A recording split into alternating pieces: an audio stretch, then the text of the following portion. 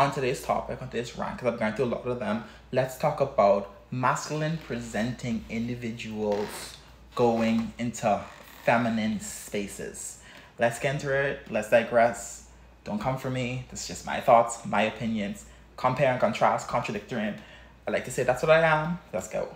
Let's get away from the gender politics and let's get into this. I'm sure if you go into the bathroom and you see a bunch of masculine presenting burly men in high heels, a tank top with fake boobs and mascara on, you are going to be shocked. You are going to have some sort of reaction. You are going to feel uncomfortable or just weirded out or just like, what is going on here? I understand it's 2023, but I want to take a piss and this is just like, no side eye.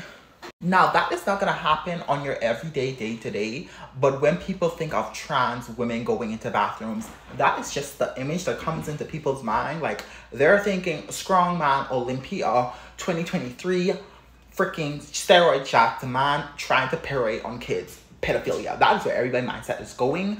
That is just people following sheep, people being uneducated, and just a general fare. I'm afraid of men. When I go into the bathroom with other men, I'm always like, People think, oh, because you're gay, you're trying to sneak a peek. No, I'm just trying to piss and get out because I don't want to be jumped or something. I'd be like, especially in Canada, these men are huge over here. I don't know what they're feeding them. I don't think that trans masculine or masculine individuals, masculine presenting, male presenting individuals should be going into female spaces, into female bathrooms. I do not think that. This goes for trans men, trans women, and biological men as well. I understand you're trying to make a point, but that is not the point to be made here.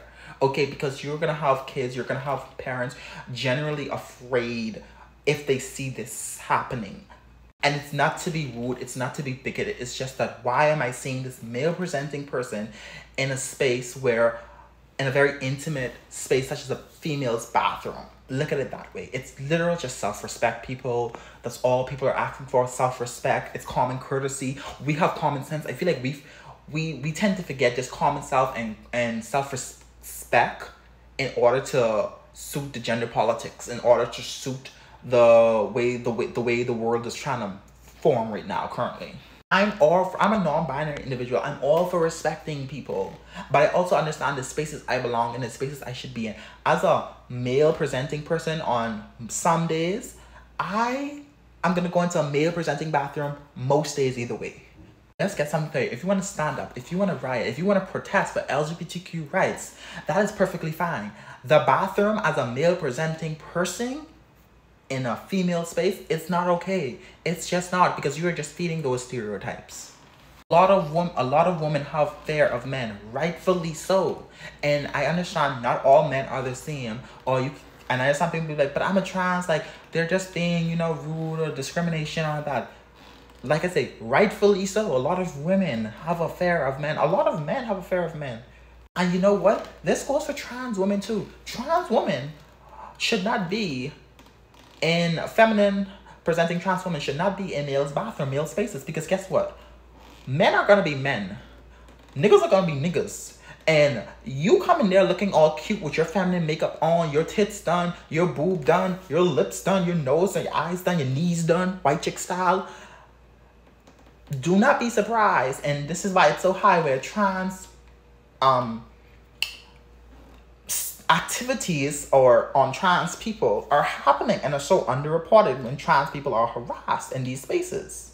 There should be just common policy, common understanding, common knowledge that if you are a male presenting individual, even if you are a trans woman, if you are male presenting, I'm talking beard, hair, lips, voice, but you identify as trans, as long as you're still male presenting to the general public, you should go in a space that is more conform to your appearance. You have gay guys with makeup on, heels on, lips on, all the time going in the men's bathroom in full glam. It's fine. This is the modern day era. Straight men are used to seeing gay men frolicking in the bathrooms at this point. At least I hope so.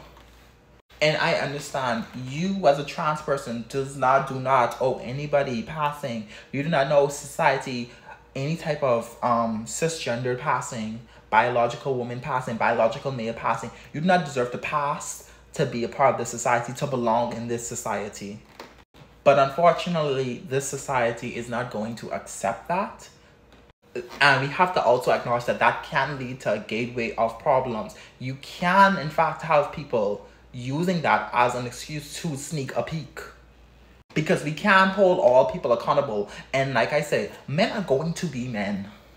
I've seen my own fair share of grown men. They're not even trying to be trans or anything. They're just running into the bathroom just to hear a girl scream, just to make them, like, they act like it's a joke. I've seen the prank videos. I've seen in person men just doing this just to watch people scream, watch the girls scream, or make a ruckus just for fun, shits and giggles. Heck, I've also seen women doing it. Go into the bathroom that best suits your general appearance just to create less of a hassle for everyone else. Because you do have straight women being attacked now in the news because people are thinking that they're trans for going into the wrong bathrooms. Respect, love each other, care for each other, but also understand where each individual are coming from both sides.